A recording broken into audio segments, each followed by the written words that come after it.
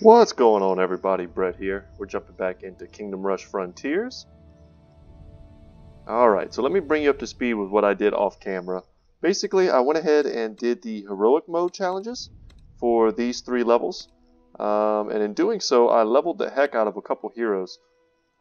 Put, I think, 2 levels on Nivus, 2.5 levels. Got him some of his skills are now maxed out. I got 2 levels on Deirdre. She's still a bit weak. She's really only comes online, honestly, when she's maxed out and in maps where you're going very heavily focused on your barracks units, which I was kind of hoping would be this level coming, but I think if we use her, it'll be a much tougher experience for her. I also leveled Mirage 2 levels, so she's now up to level 8, and her DPS is quite high. But for this coming level, I wanted to use Nivus, and I thought it mostly because it's quite thematic. He's a bit of like a Gandalf character. He even says some of his lines from Lord of the Rings. And this next level features the dwarves, the Dark Descent. But before we do that, by doing those 3 challenges, I was able to unlock 3 more stars for us to get an upgrade. So I'm going to go ahead and get the Courage upgrade. And it says here, while in combat, soldiers and reinforcements regenerate health. So we're going to take that, and then we only have Brilliance left. For every other mage tower built, each mage tower gets a bonus to damage. And that bonus to damage is quite substantial when you start talking like 4 or 5 of them. But I'm going to prioritize this mainly because of the level we're about to go into. And if I remember right, and I could also be wrong, this level has a decent focus on barracks characters. So the Dark Descent. I'm going to go ahead and read the campaign blurb for you guys. We've almost run out of supplies, morale is at an all-time low, and some of our men have deserted. Luckily, we bumped into a dwarven mining crew that dug too deep and have barricaded themselves against the Saurians. They promised to join us in finding our way out of this damned place. Our escape must wait, as we and our newfound allies must repel the oncoming Saurian horde. So, to battle. And I found that Dungeons deep and caverns old. Gotta love that quote. I love everything Lord of the Rings, guys. And I am a huge dwarf nerd. In Total War, they're like my favorite race to play as. I could basically restart campaigns with them all day long. But I was going to say that I found Nivus' skill set is very good against the Saurians. He has lots of AoE. If he finds himself in trouble, he can just teleport out. So, okay. Obviously here we have 3 unique towers. They're unique to this level. I don't think they actually appear in any other map, which is a shame. I wish there was like a whole nother like dwarf class. Man, I would play a dwarf themed game so hard. Anyway, let's take a look at these towers and what they do. So they have a dwarf hall. The dwarves themselves have 220 HP, which is a decent amount, low armor, and decent damage. So what you can do here is you can increase their armor to medium and then high. You can increase their damage, it says as light as a feather, as hard as dragon scales. And here you can, a magic drink that regenerates, or that grants super life regeneration for 3 seconds, it says what's up. So you can max these out and they become quite powerful. And then here, the Dwarven Bastions, so increase range attack damage by 30. And there we have a Full Metal Jacket quote. Yeah, I think it goes 30, 60, 90. So if you look at their damage, I mean it's huge. And they can also have a powerful AoE attack that they can do with an explosive keg. So we just need to think about how we can support them. And they also have this hero. What's his name? Rurin Longbeard. Longbeard, still fight! So together, this is a nice little position for us. We could give them some more barracks units.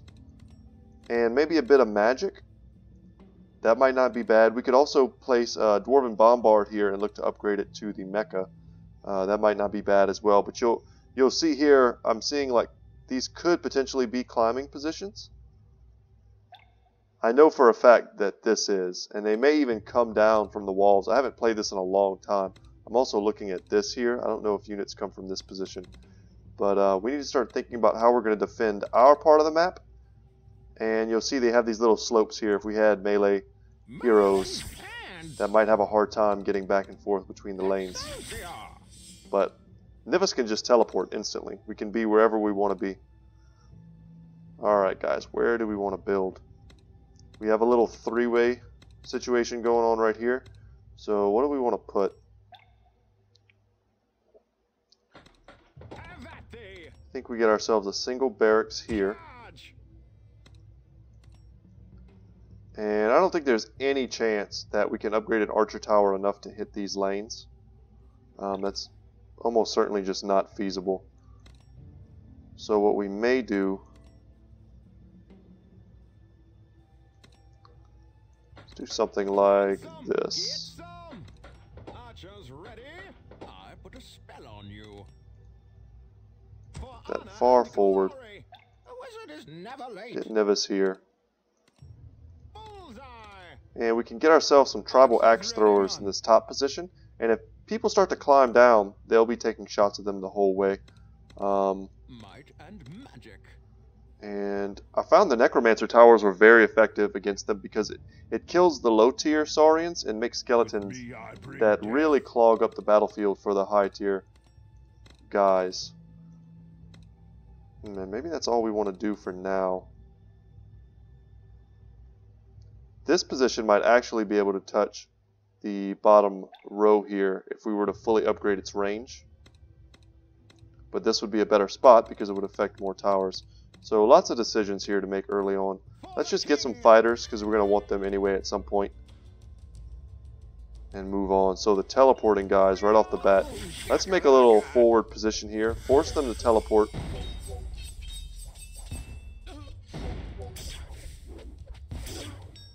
There we go. Nivus doing work. And we're going to get some skeletons here. And we certainly want to call early. Make sure we're getting as much gold as possible. We'll probably drop fire on these dudes. It's nice that he's level 10. He does kind of a smash. I think it's like Malik was his name in the first game. And he does a smash that's very similar to that. These upgrades are so expensive. But I think we're going to get Explosive Keg on both of them to give them some more AoE.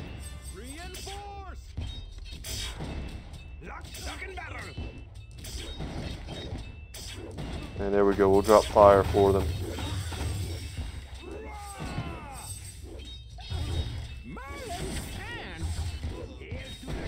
Let's upgrade that.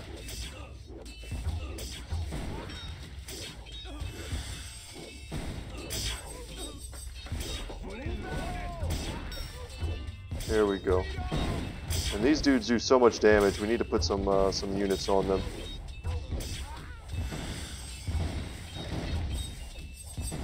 And we'll drop some fire now. They are magic resistant, so our Necromancer wasn't doing much against them.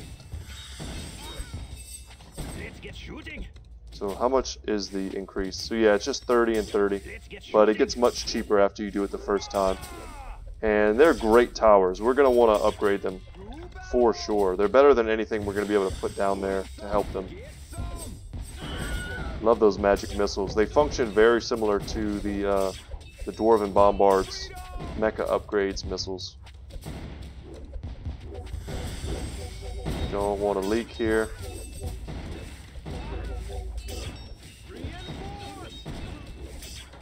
Let's go ahead and do that. We can give them a bit of help. And we just don't want to get teleported past. I think that's kind of the biggest danger. That one of these dudes will just skip past us. And here we want a dwarf.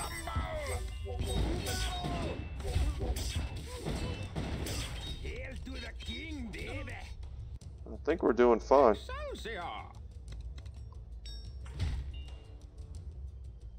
It'll be nice to get some mechas here. Honestly, at this point in the game, if you want to cheese every single level, just build mechas and get the missile upgrade. That's not really what I'm here to do. I'm trying to have fun. So I'm attempting to not cheese the level too hard. And we're going to have to pull our soldiers back here. Because the skeletons are forcing them to go invisible at kind of a strange time. and then they're going to reappear around this area here. And we'll be able to fight them in melee. There we go. We'll drop some fire. Maybe get lucky with some of the random drops.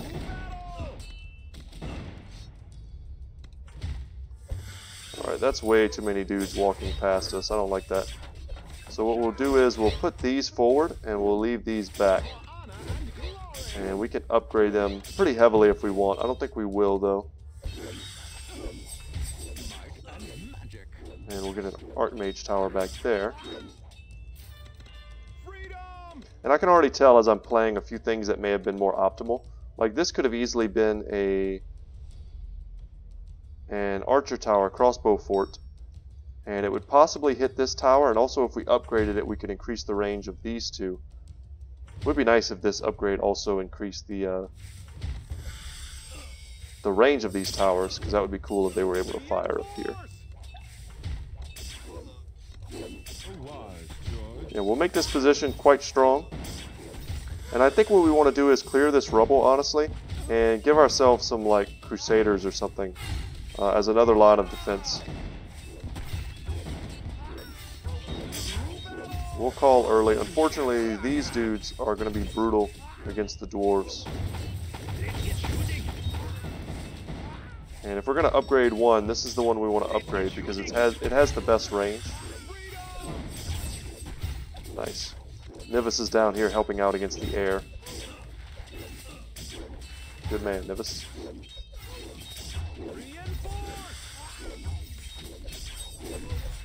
And we can get a twister.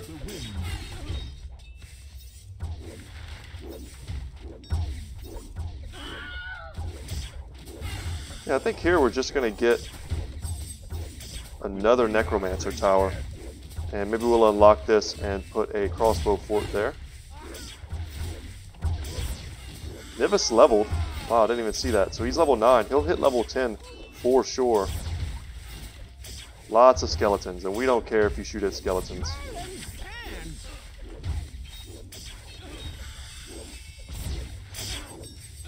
Let's try this. Almost got it. There we go. And then we can increase the Falconer to level 3. And then we'll have some huge range on these. Wow, so much damage. He's definitely a glass cannon, that's for sure. But he's very well protected, standing amongst all these units.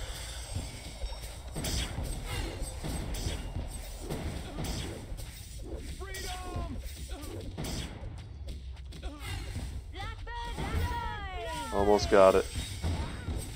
But yeah, you can't reach these levels. You just kind of have to support them the best you can. Give them good towers, give them good upgrades.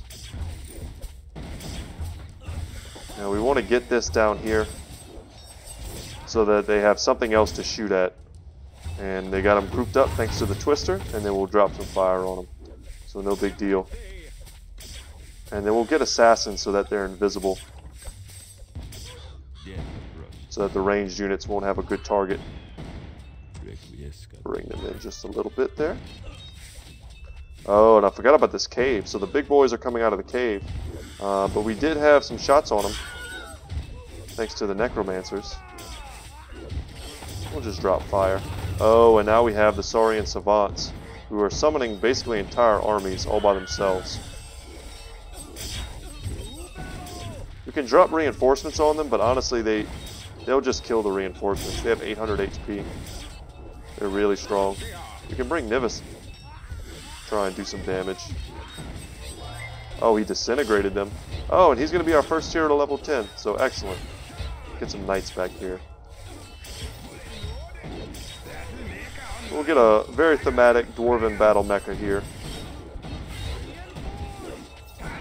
Get some missiles. Oh, and Nivis got taken down while I wasn't paying attention. That is my bad. We'll drop some fire here.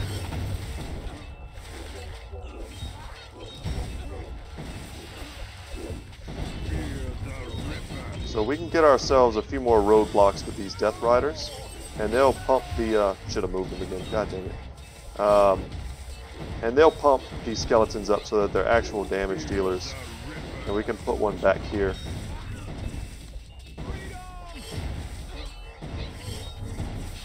We're kind of neglecting to give the dwarves their mithril armor and stuff, but they're not really fighting as of yet. More important for us, certainly. Yeah, and I see you this time. Nevis, I'm not going to let you die again, buddy. No, and he died. And his book lands on his face. That's hilarious. Let's move the dwarves back just a little bit. Oh, and he went down. Oh no. There we go. We'll get them out. Nevis is just stuck in a bad spot. But upgrading them with dodge as well as sneak attack is going to give them the damage, hopefully, that they need to kill this bad boy. Alright, Nevis, as soon as you resurrect, we're getting you out of there. And back somewhere where you can do some damage. And I think we need to get the explosive kegs to give ourselves a bit more AoE down here, as well as critical mass. Because we're getting overwhelmed because we're not able to deal with the casters in the back.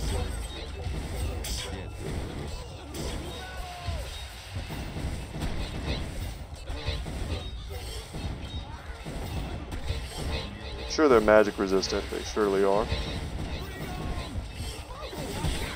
Get down here, Nevis. We need you. Yeah, that confetti is him disintegrating enemies below a certain HP threshold. It's a very powerful ability, and I think I have it maxed out at this point. Let's get some slowing there. And the dwarves, will give them medium armor, more HP, and now they have some regen. They'll be much more effective.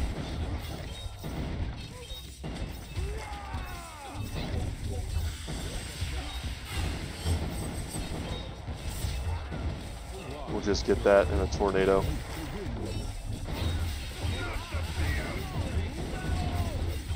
And he just gets gunned down. Whenever we see these types of guys coming, we may just want to move him out of the way.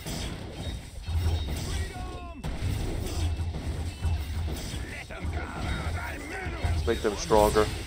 Hopefully they'll be able to deal with the big bruisers. Unfortunately, the Myrmidons, they eat your guys if they kill them. So they're able to heal themselves with that. We need just a bit more AoE. Let's get the, what are these called? Pestilence. And we'll have some more AoE to help deal with them. Another critical mass there.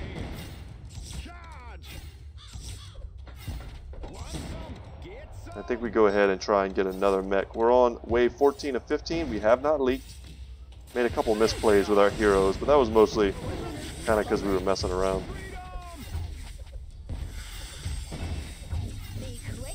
Let's get that. That's very effective as well. Should always get at least one level of barrage. Could also get the Totem of Weakness here. And we still don't have Furnace Blast, but I don't think it's... AoE is not really our problem. We'll get it because it does damage and it's a useful ability.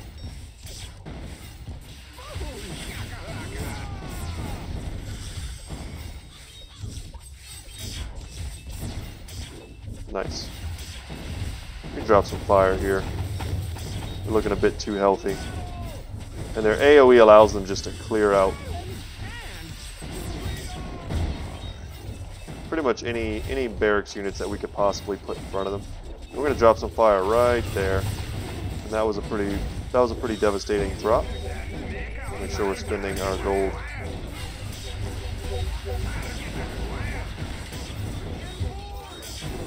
Okay, anything left? Yeah, we want to get the dwarves fully upgraded. Nice. And here we can go ahead and get whatever we want. Not sure it matters. It's the last wave, and I think we're doing okay. Unless we get overrun by these savants.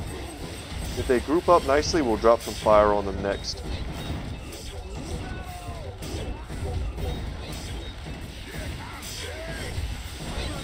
Let's get multiples of that.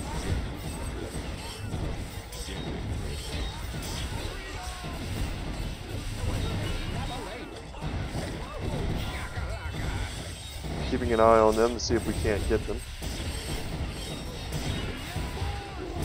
There we go. We've got 2 of them grouped up. We should be able to take them out right there. That's a lot of units that won't be summoned to fight us now. Increase the strength of Pestilence. Our dwarves are fully leveled. Take that. We'll take that. And they're not leveled at all. Oh, Nivus went down. Could also have sought to get some kind of lower cooldown core drill, but it's a little late for that. And our Dwarf Lord goes down. We can make him much stronger.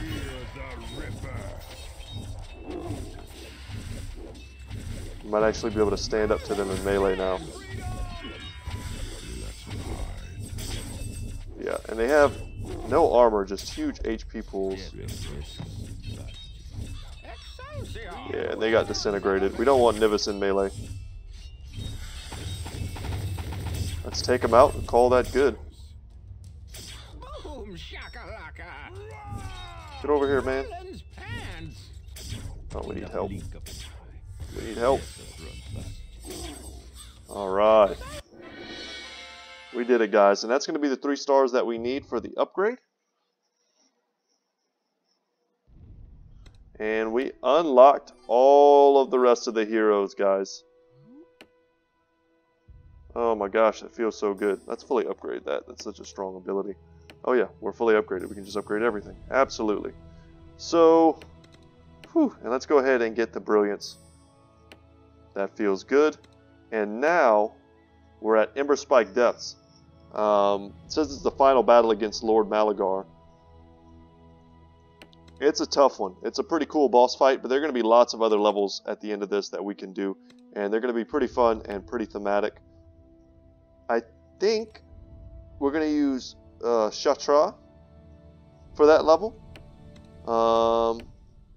We'll test him out. Would kind of be cool to use Grawl. He's kind of the same crystals as they have here. But I think we'll use him.